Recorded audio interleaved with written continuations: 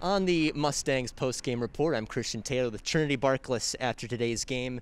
Now, you did lose 2-1 today, and shots weren't quite at a premium today, but there were some moments where you were trying to push to the other end of the ice. What kind of allowed you to still allow to create pressure on Nazareth today? So we've been working on it all week at practice. It's obviously been difficult. My coach touched on it with all of our COVID protocols, but we all knew that this was going to be a very hardy hockey game. All of us had to play our positions well. All of us had to take the ice, know what we were doing, get the jobs done. And it started on the back end, and it just led to all the little things connecting and being able to really apply the pressure that a team that strong hasn't been able to really see before.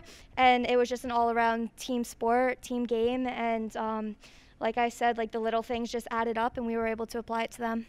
Now, I asked your coach about this, of course. Olivia had a sensational game in net. What sort of an addition to this team has she been since she stepped on the campus? Oh, she's been amazing. She's a light in the locker room, which is one of the most important things that we can ask for a teammate. She's always energetic, being a center and someone who's involved in the D zone where I can hear her and where I need to hear her. She stepped up tremendously.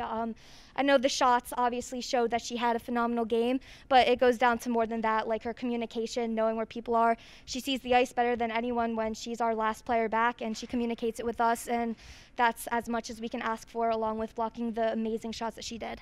Finally, you got Nazareth again tomorrow. What will you have to do on your end to try and help the Stevenson team to pick up a victory? The same thing that we kept with today. Our coach addressed it in the locker room. It starts with all the little things.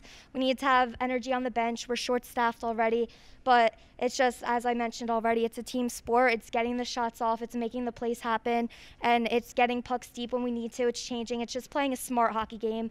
Nothing's going to happen individually against this team. There's nothing that I could single-handedly do.